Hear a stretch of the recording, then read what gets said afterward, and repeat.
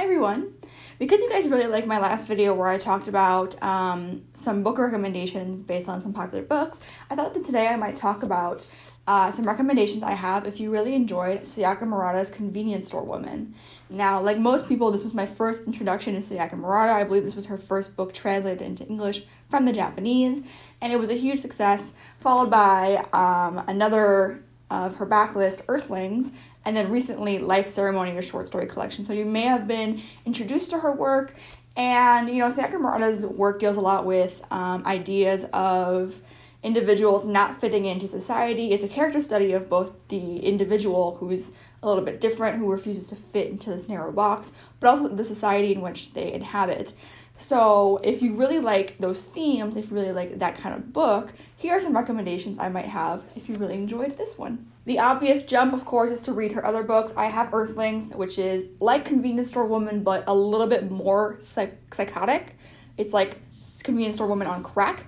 But this is really good. I have not read Life Ceremony, which is her short story collection. I would really like to pick that up soon, though. So keeping in East Asia, a book that really made me think of Convenience Store Woman is not in Japan, but in Korea, and that is Kim Jae-young, born 1982. This is a very similar kind of premise. This is about Kim Jae-young, born 1982. It is a character study about her life, her parents, her grandparents, and all the ways in which misogyny in South Korea have shaped her to be the particular kind of person she is and kind of have a psychotic break.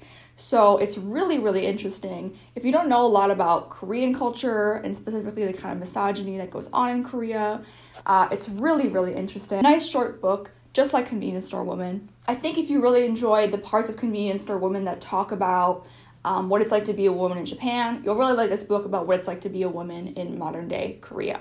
So I really recommend this. I actually read this on ebook, but ended up buying a physical copy because I enjoyed it so much so I could have it on my bookshelf. Another book that I actually just recently spoke about is Catherine Lacey's Pew. Now this book is a little bit harder to find, but if you can get your hands on it, I highly recommend it because I was extremely impressed by this.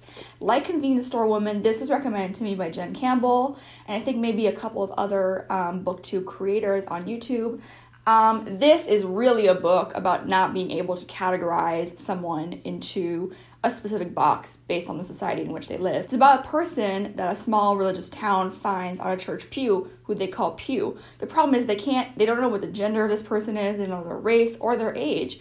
And so they're having such a hard time assimilating them into society because they just don't know what to do with them and what role to assign them.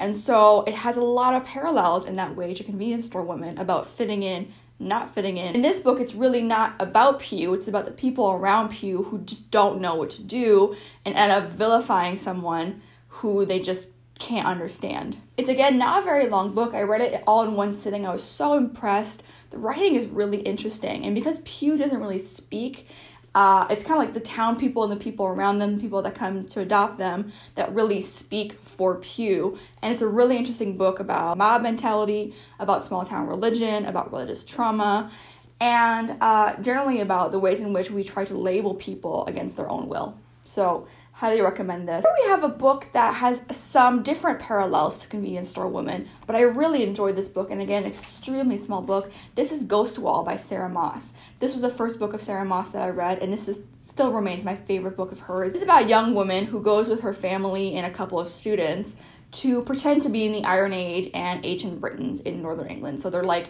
secluded from society, they're only using tools and food and generally trying to live as like a social experiment the life of ancient Britons in the Iron Age.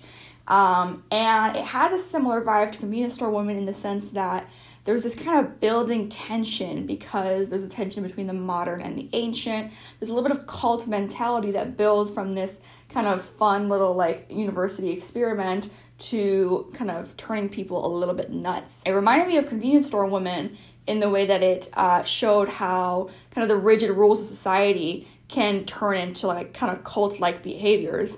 And it's a really interesting book. The tension builds and builds and builds. Kind of like Sayaka Murata's other work, Earthlings, it comes to an absolutely insane culminating point, not to spoil anything. This reminded me a lot of like a British nationalist counterpart to Convenience Store Woman. So highly recommend this.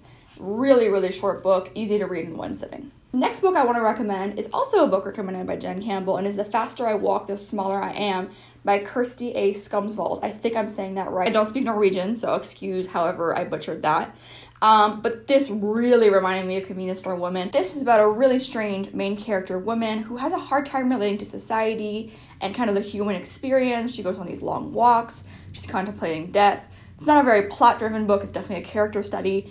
But in the same way that Convenience Store Woman is. So if you're not necessarily someone who needs to be driven by an adrenaline-packed punch and adrenaline-packed plot, this is definitely the book for you. And if you also want to be kind of intrigued but also comforted by someone who may not fit so neatly into society, I really recommend this. The last book I want to recommend is kind of the childlike version of Convenience Store Woman. So it's Max Porter's Lanny. Now this I think was not longlisted for the Booker Prize, I believe.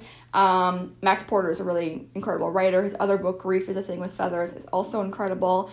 And as you can see, it's kind of written a little bit in kind of free verse. It doesn't have, kind of really strict rules about novel writing and a very traditional structure. It's about this young boy named Lanny who has a different connection to the world, and it's also narrated by the town. We have all these different voices of the town speaking, all the different posters around, all the different pamphlets around, and the voice of the town kind of has its own narration. It's a little bit hard to explain. When Lanny goes missing, which is not really a spoiler because it happens relatively early on in the book, it really sheds a light on how society reacts to missing children who are a little bit different, and pointing fingers and wanting to assign blame. It's strange, it's wonderful, and if you love Convenience Store Woman, I guarantee that you will love Lanny as well.